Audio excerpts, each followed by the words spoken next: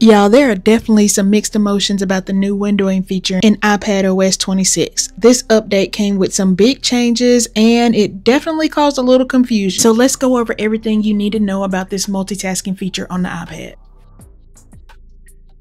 Alright, so let's start off with the settings. After you install the update, you'll get a prompt to pick the multitasking feature you want. Here you want to make sure you select the windowing option, but if you didn't, don't worry, there's another way to do it. The first thing you want to do is go to settings and then select multitasking gestures. This is where you're going to find your 3 options for the windowing. The first option is going to be your full screen apps. This is the old way that we were doing it, where you look at the one full screen app at a time. The only thing is the slide over and split screen view are not available for this option anymore. Now when you open the app, the 3 dots at the top have been removed and you can't drag apps from the dock to put it in the split screen view. Alright, next is windowing mode, and this is the new option with all the good stuff that most of us want to use. This is going to allow you to open multiple windows for apps that you're using in Windows, sort of like you're using a laptop. The last option is Stage Manager. Stage Manager is still available for all compatible iPads. This feature allows you to group your apps together so you can quickly search between the sets of apps. The option that we'll be using is the windowing, so make sure that's turned on. Alright, now let's get into how you actually use the windowing feature. When you open an app for the first time, by default, it's going to go full screen. Now, if this is an app that you had open before, it will open in the same place and the same size that you had it in when you closed it. And to resize your app or your windows, you can use any of the 4 corners to make it bigger or smaller. When you resize these windows, they can go as small as the iPhone app or they can stretch as big as the full screen.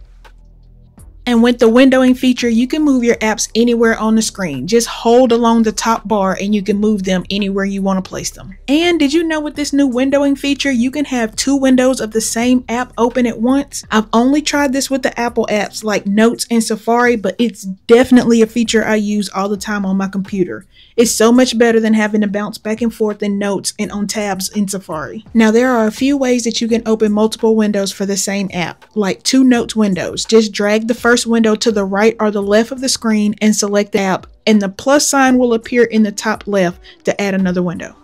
Alright, let's say you want 2 Safari windows open. You can open one and then from your dock you can drag the second window up and it'll open another window.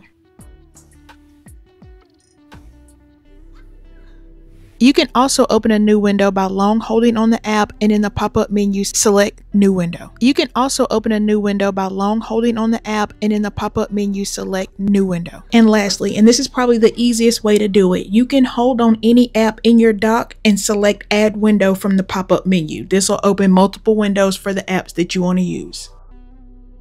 And if you have multiple windows open for an app, this pop-up menu will also show you at the top all of your open windows.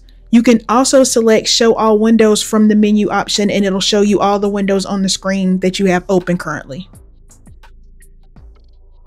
Quick, let's talk about the keyboards. You can still use your full and minimized keyboards with this windowing feature. To minimize the keyboard, you can pinch in on the keyboard or you can hold on the keyboard key on the keyboard and select floating.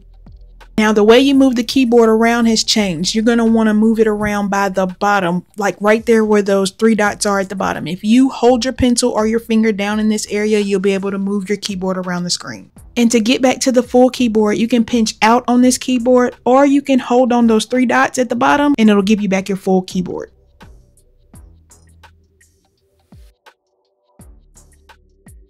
Y'all, we got some new hand gestures with this update. If you flick a window up, it'll open it full screen, and when you flick it down, it'll minimize it. When you have multiple windows open on the screen, you can swipe up to get back to your home screen. And if you swipe up again, it'll close the open windows out. And y'all, we still have the split screen option. It's just not the way we used to get to it before. Just flick the windows that you want to use to the right and left of your screen, and it'll put you back in split view. And if you hold on the 2 windows in the middle of the screen, you'll get the bar for the slide over feature. If you ask me, this is an upgrade from the split view that we were using before, because now you can add extra apps on top of this so you can really multitask and take your productivity to another level because you're not restricted to just the 2 apps. If you have multiple windows open, you can swipe up and hold and you'll view all the windows that you have currently open. This is called the expose mode. From here, you can see all the windows that you have open, and if you have any window that you have open and you want to bring it to the front, you can select it here and it'll bring that app forward for you to work on. You can also swipe up on any app from here and it'll close the app out. And now we have a floating menu bar. Anytime you need to access the menu bar, just swipe down from the top of the screen. Now your menu bar is going to be a typical menu bar with options like file and edit, you know, just the regular stuff that's on a menu bar, but it also will have shortcuts depending on the app that you're currently using. And with this update, we now have stoplight controls. This is what you'll use to manage your windows. On the full screen, they'll be at the left side of your menu bar. Any other time, it'll be in the left corner of your window.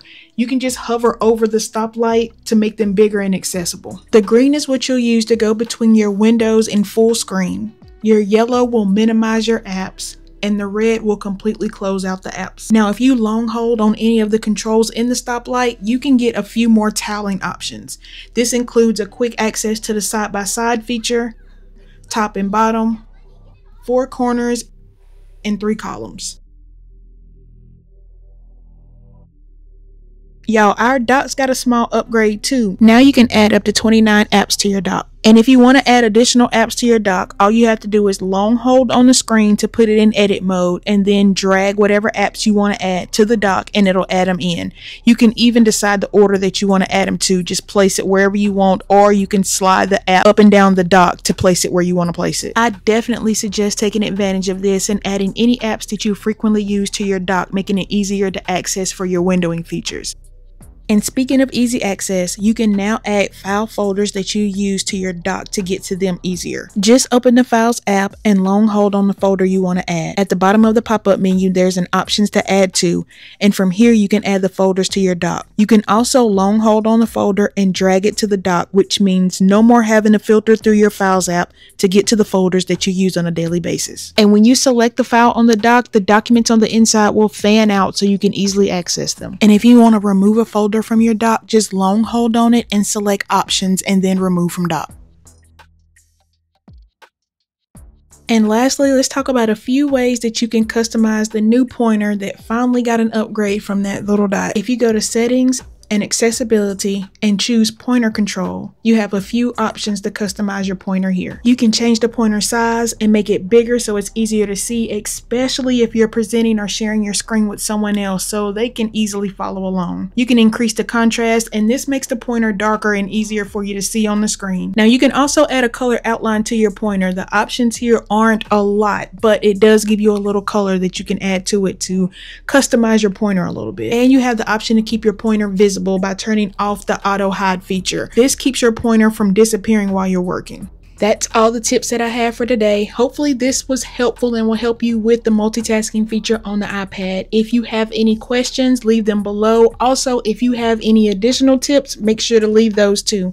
All right, y'all, till next time.